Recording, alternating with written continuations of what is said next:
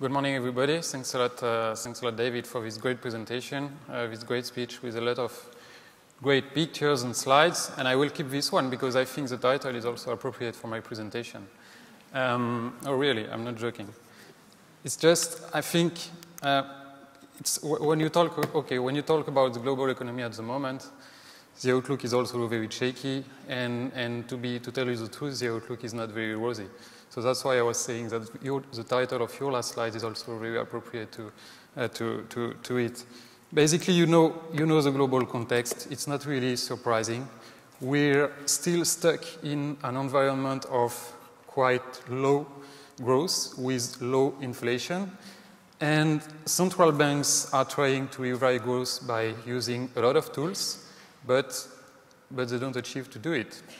And look at the Bank of Japan, for example. It has started to buy stocks just to try to revive business confidence and then to have an impact on the real economy, but it doesn't work.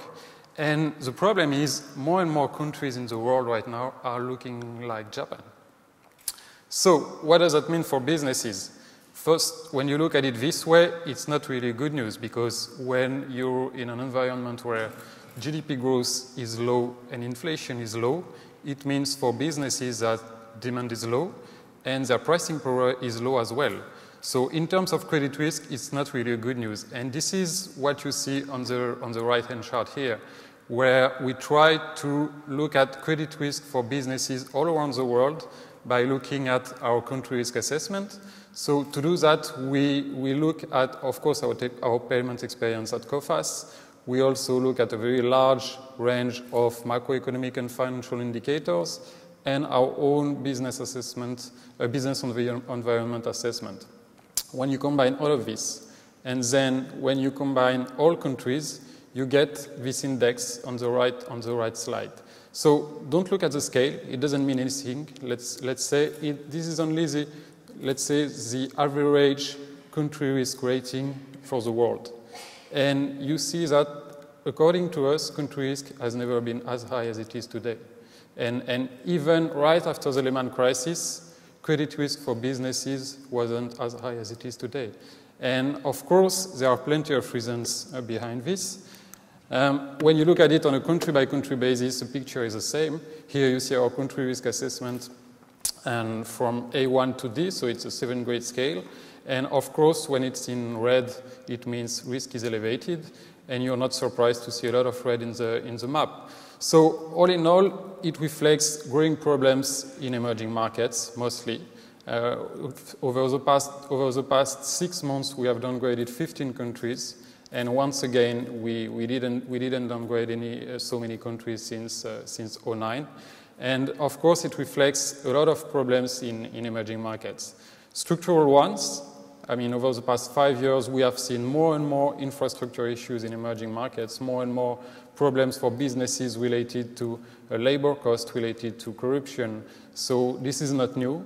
And in addition to this, of course, there were this huge shock on commodity prices that started in mid-2014. So all in all, when you combine all of this, GDP growth for emerging markets has been divided by 2 over the past decade. So this is a huge shock. So we started last year by downgrading a number of countries in Latin America and in Africa. And since the starting of the year, I mean, concerns have moved more to the Middle East and to Asia. So how can we explain this big shift on emerging markets? Of course, the commodity price shock, as I said, I mean, and the shock on GDP growth.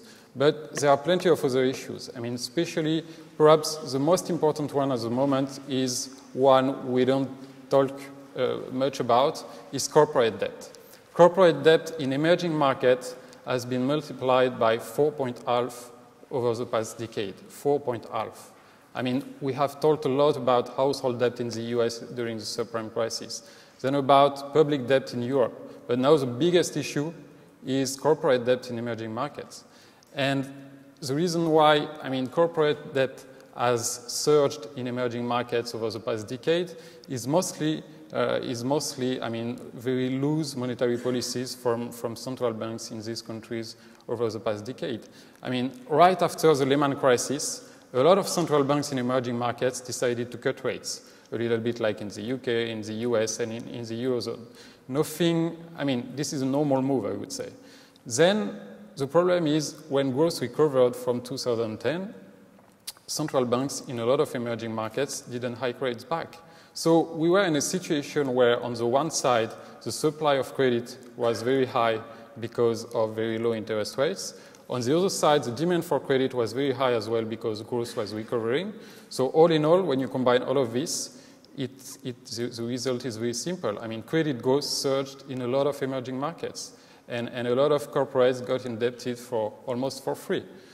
The second reason why corporate debt surged in a lot of emerging markets is the development of bond markets. So this is once again, this is a positive move because after all the emerging market crisis we saw in the 90s, a lot of emerging countries decided to diversify the way corporates could get funding and so that they don't rely only on banks. But the problem is that over the past couple of years after the crisis, there were this huge amount of liquidity coming from advanced economies to emerging markets, and a lot of corporates got indebted also almost for free because of this huge amount of liquidity coming from our countries, from the UK, from Europe, and from the US. So all in all, the problem is that now we see in more and more countries that corporate debt has risen to unsustainable levels. And this is what you see on this chart.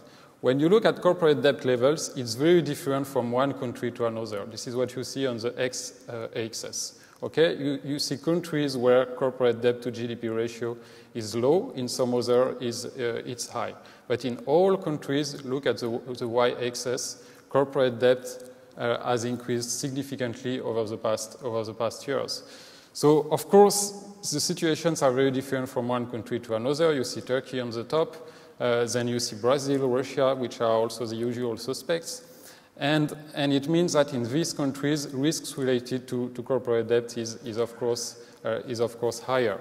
And last but not least, you see a very small country on the top right of the chart. We couldn't even put it on the same scale as the other ones, which is China.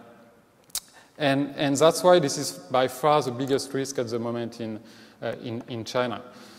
Over the past couple of months in the news, there have been a lot of articles, a lot of comments saying that growth is stabilizing in China, and finally the situation is not perhaps so bad as we could have imagined last year. Just to tell you the truth very simplistically, I mean, we don't buy this scenario. Just because the only reason why growth is stabilizing in China is because since the starting of the year, the central bank has asked to large commercial banks to lend more to over-indebted corporates. So it's true that in the very short term, it's a relief, but only in the very short term. And the strategy of the central bank and of the Ministry of Finance has already changed.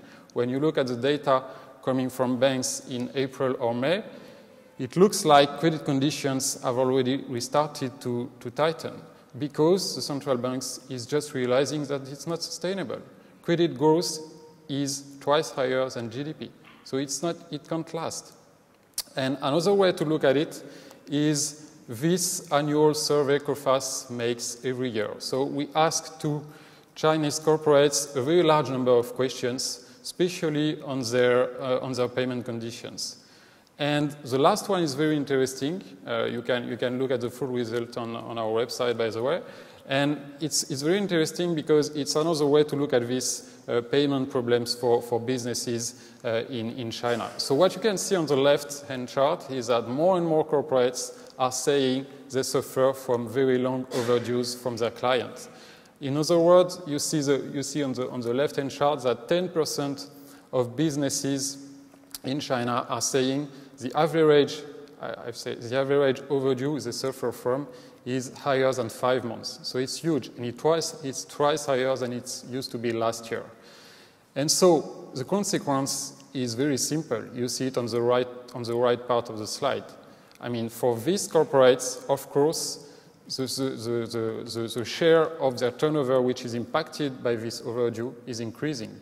So now, I mean, 18% of businesses are saying that this very long overdue will account for more than 5% of GDP.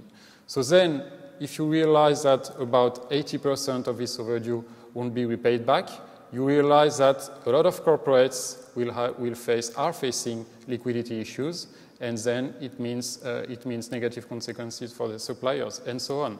So we're right in the middle of this vicious cycle in China, and if you look beyond the macroeconomic surface, I would say, and if you look beyond the usual cyclical indicators like retail sales, industrial productions, and so on, you realize the situation is not improving at all, and we could get some negative surprise during the second half of the year. So just to continue on this, we make exactly the same survey for the rest of Asia, and the outcome is also very interesting, because of course problems are not as high in the rest of Asia as they are in China, but it turns out that we see also more and more payment issues in some other countries in the rest of Asia, like India, like Singapore, or like some other countries. And when you look at it on a sector-by-sector basis, this is what you see here on this slide, the situation is also pretty different from one sector to another. So you won't be surprised to see that sectors like industry, like the textile, like the metals, are facing more and more overdue issues. And if you have to keep in mind one sector which is suffering a lot at the moment from this issue, this is the one you see in the bubble, and this is construction. By far, this is a sector where the problems related to long overdues seem to be the most significant one in Asia at the moment. So this is not surprising, because I go back to what I said a few minutes ago.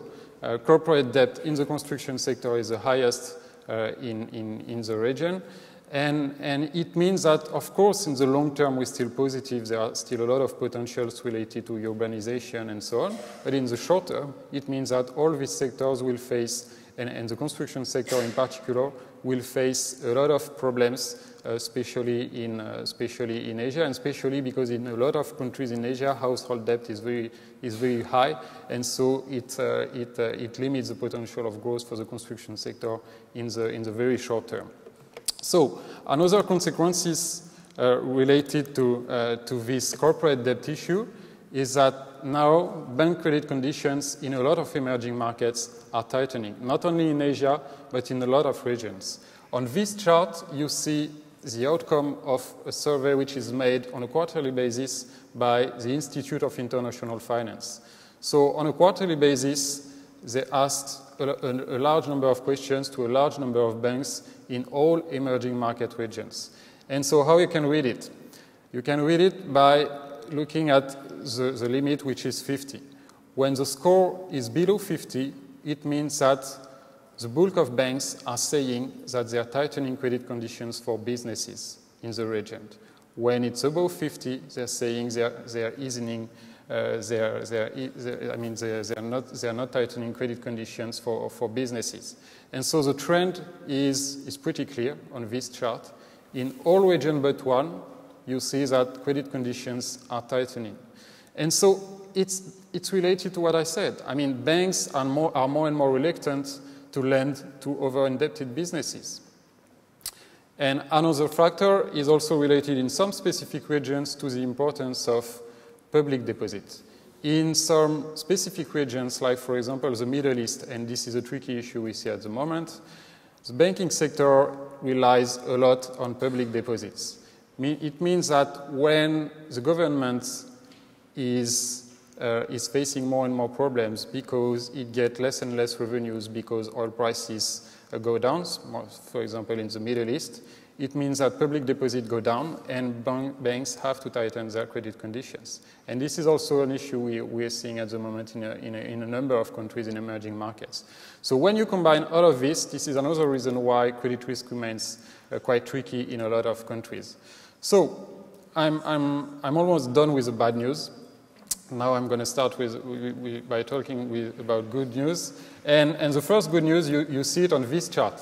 I mean, there is one exception, which is Central and Eastern Europe. This is the only one region at the moment where credit conditions are not tighter, according to this survey. And by the way, I think it's a confirmation of what we see on the ground and what we see by looking at macroeconomic figures. This is by far the bright spot at the moment in the emerging world. Why? Because in a lot of Central and Eastern Europe countries, of course, as you know, they rely a lot on Western Europe, and now it's a kind of a good news. You see on the right-hand chart, I mean, the share of exports of Central and Eastern Europe countries going to Europe. Finally, I mean, we could have imagined that the region would have been impacted by what's going on in Russia, but it's not. Simply because I mean, the region doesn't trade much with Russia. And last but not least, we see in a lot of countries in the region that the middle class is expanding, unemployment is going down, wages go up. So all in all, the two big engines of growth in the region, which is private consumption and exports, do quite well at the moment. So, of course, the situation is pretty good compared to other emerging markets. This is also the only one region in the emerging world which doesn't rely on oil. So when oil prices go down, it's a good news and not bad news. Now the key question is what could limit this potential, and what are the risks at the moment for the region? I think there are two. The first one is China. It's a paradox because when you look at the right chart, of course, it's true that China is not a major trading partner for Central and Eastern Europe, but it could have an impact on the region if it has a negative impact on countries like Germany, for example. So that's the first risk. And the second one, which we have to monitor at the moment, is also on the political side. There have been a lot of government changes over the past months and quarters in the region, and in some of them, of course, we will have to monitor what's going on for businesses, especially, for example, in Poland, where we have seen over the past months that there have been some measures that has been announced, and they are not necessarily very positive for businesses. So this is something we have to monitor, but at the moment, I mean, the situation is still pretty good. And as I said, I mean, the first rationale behind this is that Central and Eastern Europe countries are driven by what's going on in Western Europe. And nothing really new on this side, but I mean, on the business side, we still see a lot of positive news coming from Western Europe.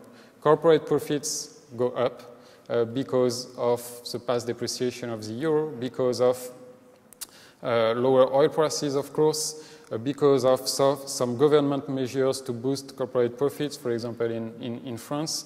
So all in all, on the corporate side, the situation is definitely much better, and you see it on the left-hand chart with corporate insolvencies. And last year we were exactly in the same situation, where we started to see that lower oil prices started to have a positive impact on corporate profits and on GDP growth. And at that time, I made a very simple comparison. I compared the Eurozone with a car, and I was saying it's very simple. At the moment, it's true that we see that the car restarts. But the car was restarting 1 year ago only because it was pushed behind by two guys, and one was oil, and the second one was the euro. And I was saying, but we are still very cautious because at the same time, the engine, which is investment, has not restarted yet. The good news 1 year later is that it has. I mean, investment, we see more and more signs of investment picking up in a lot of countries in the region. Spain, of course, but it's not new. Germany, even Italy and France do better. So all in all, I mean, the situation, it's true, is definitely better. So now the key question is what could make the car stall? I would say the first one is a little bit like for Central and Eastern Europe, China, of course. This is a key risk for Europe. And the second one, and we go back to the previous presentation, of course, it's politics. There are a lot of political risks at the moment in Europe, of course, including the UK referendum. The Greek drama is not over. There have been positive steps over the past weeks, but it's definitely not over. It's what has been decided on May 25. It's once again a short-term fix, and it doesn't solve the issue in the long term. So in the months and in the quarters to come, we will still hear about what's going on in Greece. As you know, there are going to be elections in Germany by the end of the year at the local level, general ones next year, the same in France next year, and of course the Spanish election by the end of the month. So all of these political events, all of these political uncertainties, have a common point, which is migration and immigration. This topic is having an impact on all political issues in all Europe at the moment. So, first of all, it started with financial issues. I mean, there are a lot of social concerns related to the financial costs about immigration. And the paradox is, I mean, we all know that in the long term, we need more immigration in Europe if we want to avoid a kind of a Japan-style stagnation. But of course, I mean, in the short term, it's also true that social concerns, I mean, prevail. And now the debate is much broader than financial costs related to immigration. I mean, we hear in the debate here in the UK, in France as well, in all countries in Europe, I mean, more and more concerns related to sovereignty, related to borders, related to culture, and so on. So, in the short term, it looks like when you look at this chart, I mean, a part of the concerns related to immigration has been solved because of the agreement with Turkey, and you see the number of arrivals in Greece has fallen dramatically over the past couple of weeks, but nobody knows if this agreement is sustainable or not. And even if it is, I mean, it's unlikely that immigration will not be, I mean, it's very likely that immigration will still be a very topical issue and very topical problem in the political debate in the years to come in Europe. And these political uncertainties is having an impact on GDP growth already right now. I mean, when you look at political uncertainty indexes, and when you look at it at their level before the crisis, and when you look at it right now, and then when you try to do a simple statistical model and to look at the correlation between these political uncertainty indexes and GDP growth, you see that at the moment, GDP growth is cut in the Eurozone by around 0.2 to 0.3 points a year because of higher political uncertainty. So we have GDP growth which is at about 1.5% at the moment. We could have 1.7 or 1.8 without these political uncertainties. So this is manageable, of course, but this is also something which is significant. And this is of course the key risk at the moment. So there are also some political uncertainties in the US, but beyond this, the point I wanted to raise here is that a little bit like in the UK, the peak is definitely behind us. I mean, the recovery started more than 6 years ago, and we clearly see at the moment that the momentum is fading in the US. You see corporate profits on the left, and usually it's a pretty good leading indicators for GDP growth. So some people say, okay, but it's not really a big deal because corporate profits go down only because of the energy sector. It's not true. Only half of it is due to what's going on the energy sector. So half of the decline is also due to what's going on other sectors. And beyond what's going on the corporate side, it's true that even on the household side, we see also that the momentum is fading. Perhaps you've seen the last job report that came out last week. It's pretty bad. And all in all, I mean, we're not very pessimistic on the US, but it's just that the catch-up process is over. You can see it on the right part of the chart, of the slide with car sales. I mean, over the past 5 years, car sales grew 5 to 6% a year because they were catching up. Now it's over. You can't expect the same kind of growth in the years to come. So it's just that we have to be used to see 2 to 3% growth instead of 5 to 6%. And so all in all, for the whole US economy, it means that GDP growth will be no more than 1.5% next year. And it's not bad, but it means that business insolvencies are going to start to increase. And so this will be my last word. A good way to summarize my presentation is to look at the situation not on a country-by-country basis, but on a sector-by-sector basis. What we provide is sector risk assessments. So we look at our payment experience on a sector-by-sector basis. We also look at a large number of financial indicators, especially for listed companies all around the world. And we get these 4-grade scale from very low risk in green to very high risk in black. And so basically it reflects what I've just said.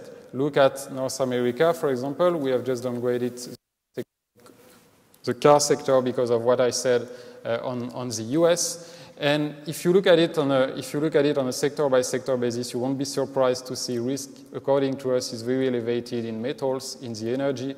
And on the other side, the situation is much better in private consumption-related sectors, like, for example, the pharmaceutical sector. And if you look at it on a region-by-region basis, once again, it reflects what I've just said. I mean, we see risks is mounting in emerging Asia. It's also increasing in the Middle East. It's still elevated in Latin America. And on the other side, the level of risk is contained in Central and Eastern Europe, and it's improving in Western Europe. Thank you.